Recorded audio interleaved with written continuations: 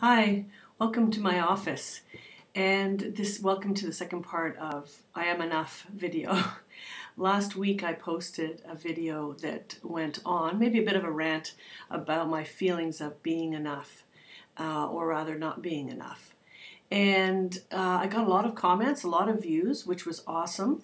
And there was a few things that I realized from that. First of all, my headaches went away. So sometimes just expressing how you feel and laying things out can really help alleviate a lot. The other thing was that in that week, a lot of improvements have happened in my life relating to the issues that I was having last week. And like we do when we talk in person one-on-one with people, we get a lot of feedback when we are vulnerable and express how we feel. And the same thing happened when I expressed on Facebook. One of the things I've been hearing lately from a lot of people is they're leaving Facebook or social media because they're feeling that a lot of people are putting their kind of best face forward and not really being authentic.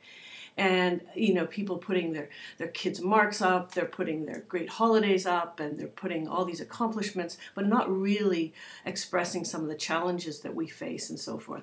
So I kind of realized that I can do the same thing sometimes. Being a marketer and branding, I think about all the time, putting your best foot forward. That's my training.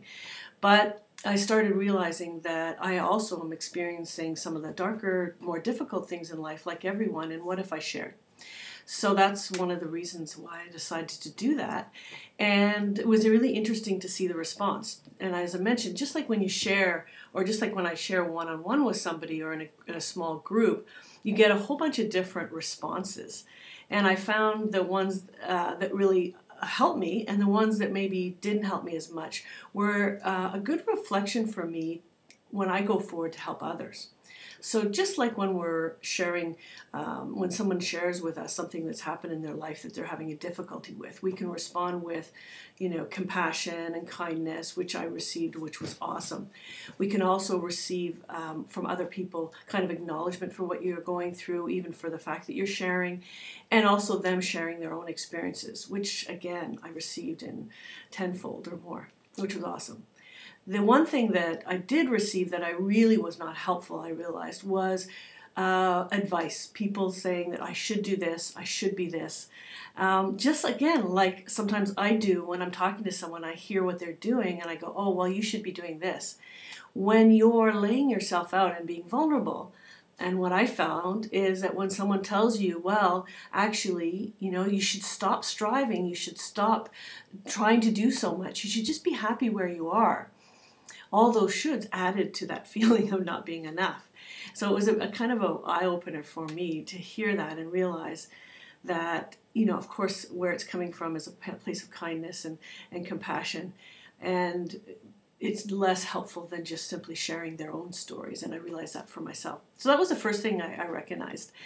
The second thing was that a lot of what I was dealing with was kind of the maybe, I don't know if it's the darker side of my strength, but really my strengths of being really someone who's very purposeful, very striving, very much trying to do a lot of things, achieve a lot of things in my life, can be a strength gone overused, if you will.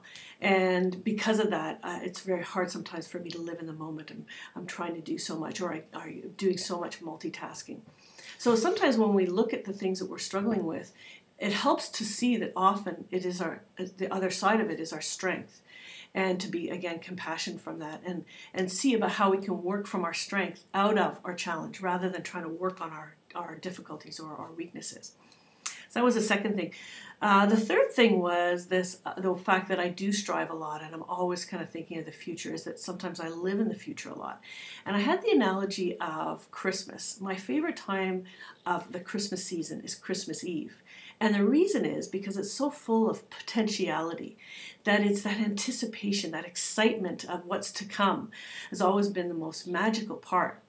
And if I start to put that same approach to my life and what I'm doing, when I think about anything I'm doing, any project I'm working on, that if I look at the journey and the excitement and the unraveling of it, then if I can live there and be more present, that's where the true magic is.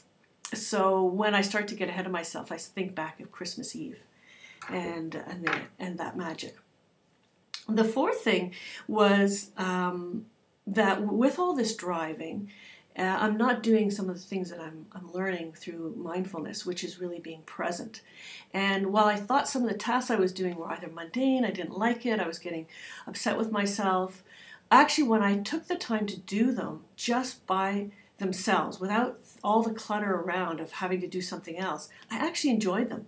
Even something like doing the dishes or doing my expenses. When I was truly present doing it, I enjoyed it. There was some challenge to it, or there was some just peacefulness to it, or whatever, of just leaving all of that clutter and noise around the other things I had to do, and being present really allowed me to enjoy things I thought I didn't even like. I was really amazed by that.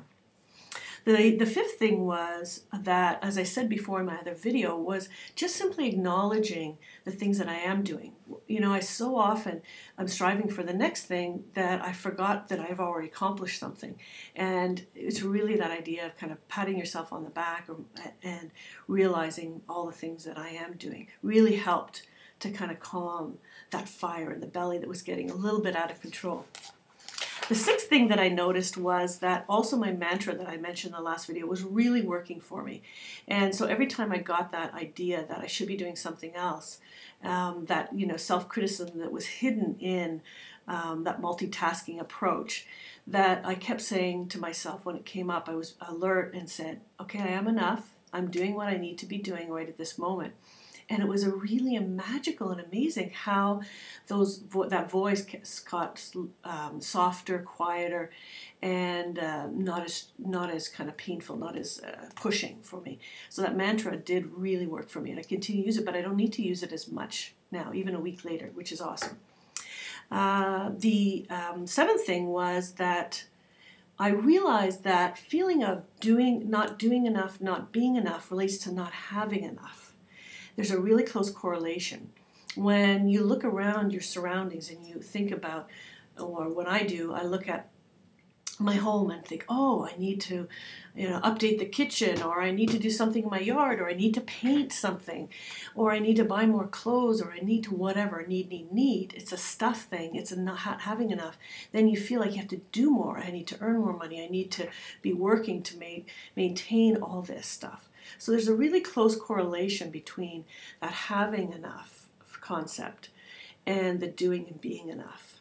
And I've been reading the book, Your Money or Your Life, which is awesome, and it really helps to kind of think about financial independence. It's not about how much money you have, but really how you feel in your own self about what you're doing and what you have.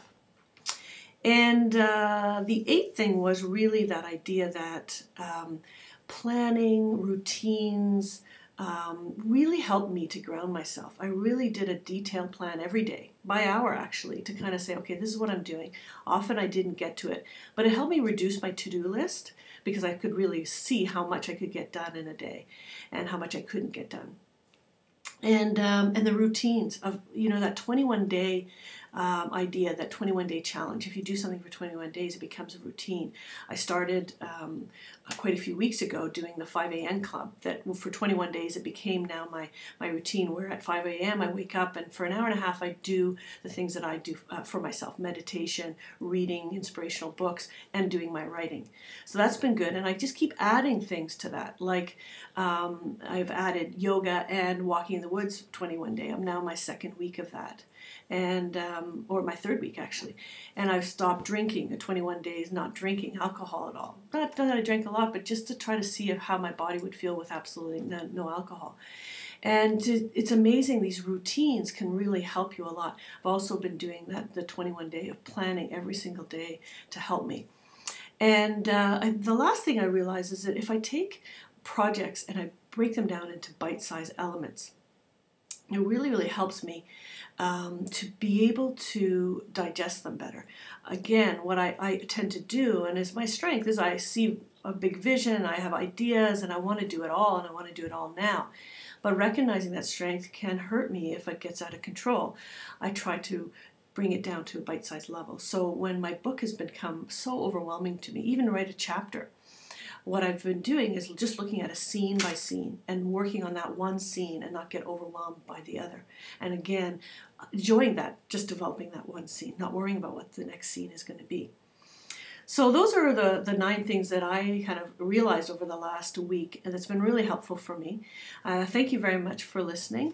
I hope this has been helpful for you, and if you like it, please share, and share your experiences as well. Again, I would recommend that it's sharing. It's not about advice for me, because I don't need advice. We all have our own advice. It's that idea that sharing your own experiences can help and inspire others.